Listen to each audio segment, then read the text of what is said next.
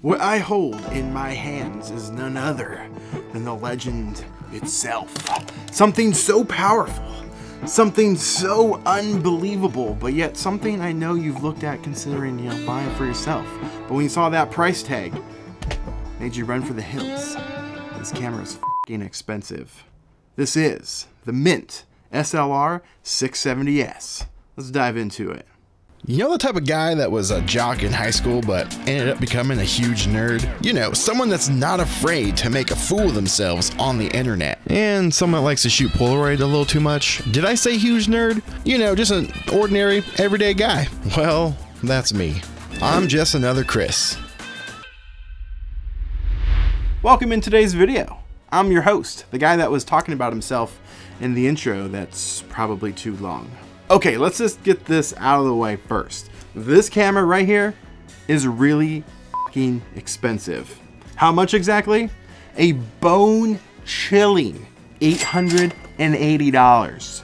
Ouch. And no, MiNT did not send me this to review. I tried. They wouldn't.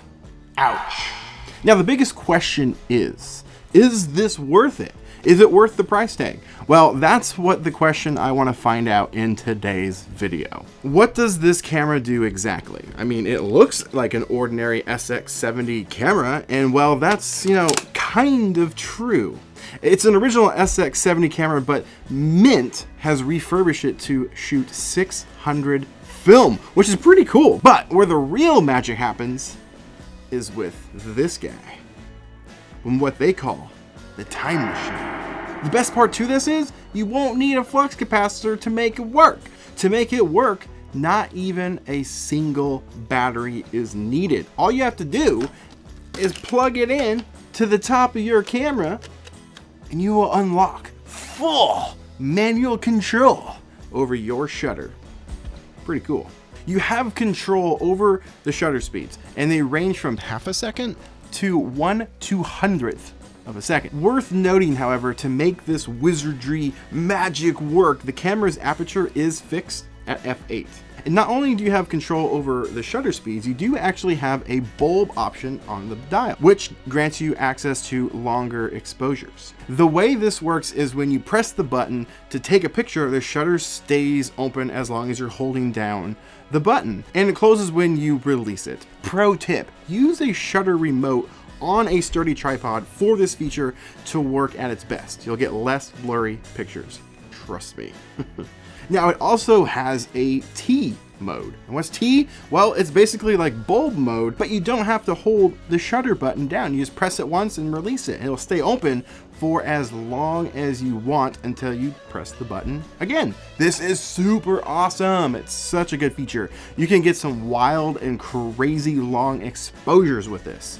It also has two slots in here for A100 and A600. This is for different film speeds, aka SX70 film and 600 film. But these will be treated as auto mode, so you don't actually have to worry about the settings. However, you can still use this camera without the time machine plugged in with 600 film inside, but only 600 film without needing this plugged in. It still works without it, which is pretty cool. Fit in your pocket, shoot 600 film, pretty rad. Lastly, this guy has an off mode, which is pretty self-explanatory, but it doesn't just turn off the time machine, it actually turns the camera off so you don't accidentally take a picture, which is actually a neat little touch. So, who is this camera for? Well, it's probably pretty obvious, but it's for the professional. And even then, for the price that you're paying for this camera, you could go buy a semi-pro entry-level DSLR or mirrorless camera. So it almost moves it into its own category. It's more of a niche. So if you like to shoot Polaroid and want to take it as serious as you can, then this is the camera for you. I guess that's who it's for.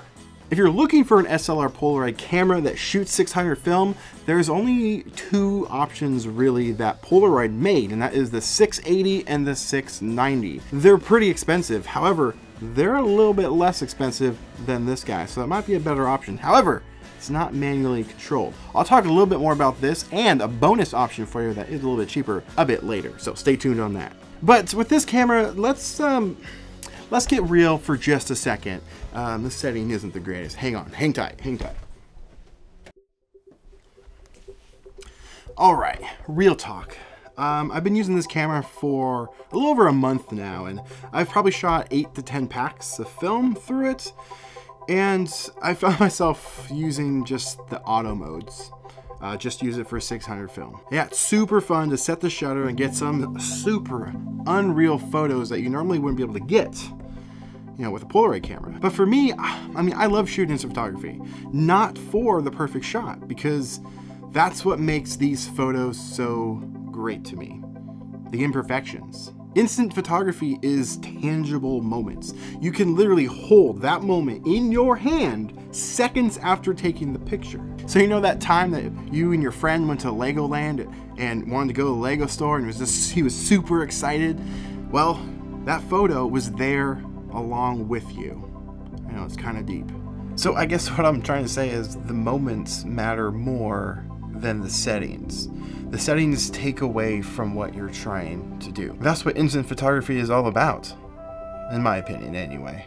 So if you're after that perfect, crispy, beautiful photo, maybe just pull out your phone and print it out with the Polaroid Lab.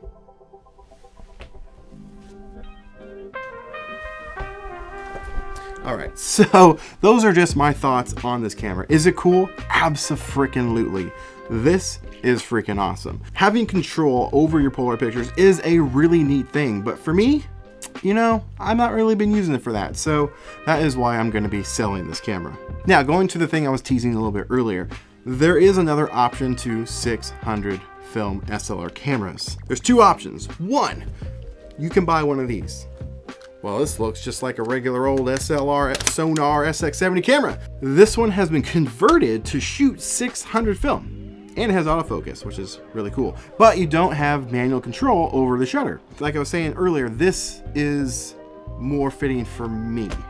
And it's a heck of a lot cheaper. You may have seen this camera before. This is the camera that I picked up in that bundle deal. That was in the video on how to get free film. This is actually from that deal. And I paid $300 for all that stuff. You can actually pick one of these up solo for probably $200 to $300, somewhere in that range, maybe even less, depending.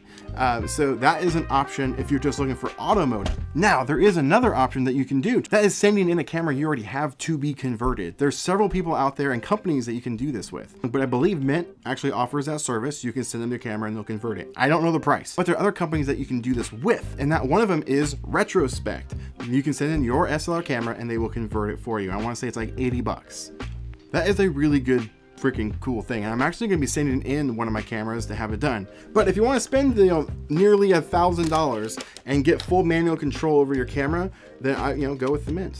I'll leave some links in the description below to send you over to the right places. Hopefully it was helpful in any way. And if you enjoyed it, maybe consider subscribing. I really appreciate it. I got a lot more fun videos on the way and a lot of other videos on the channel, just like this one. Plus, if you're interested, I got a members section and a Patreon page, plus a lot of behind the scenes creating my documentary and other cool tips and tricks, hacks. And I'm just gonna start implementing tangible items, yes, photos and cool things that you can actually get in your mitts. So if you're interested, there's a link in the description below. And I'll see you in the next video. Now, get out there, make some art.